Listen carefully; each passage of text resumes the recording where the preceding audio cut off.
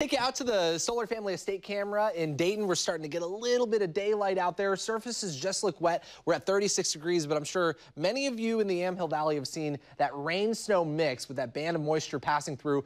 Looks like right over McMinnville and pushing into Yamhill at the moment. We have other bands of moisture moving up to the northeast as well, mainly in the form of that wintry mix down closer to sea level, and it's really light stuff, light to moderate precipitation rates. And the difference between this morning and Monday is it's just not this steady precipitation for hours and hours and hours. This is just bands of moisture moving in. So that's why we haven't seen those temperatures get driven down near freezing, near sea level.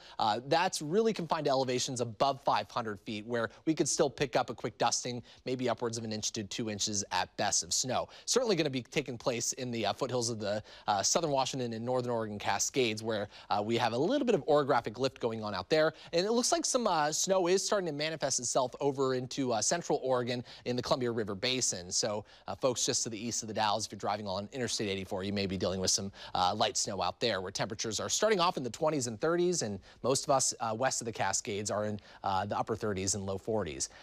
Along the coast today, just expect on and off showers. We could see an isolated thunderstorm. Other than that, temperatures are going to rise into the mid to upper 40s. I think that snow stays confined to the coast range, and our western valleys today will climb into the upper 40s. Best chance for snow will be over the next couple of hours. Once we get into the late morning, we'll see a real transition over to, it looks like, rain showers, and isolated thunderstorms will be possible. But a few showers will be left over Thursday. Friday looks great.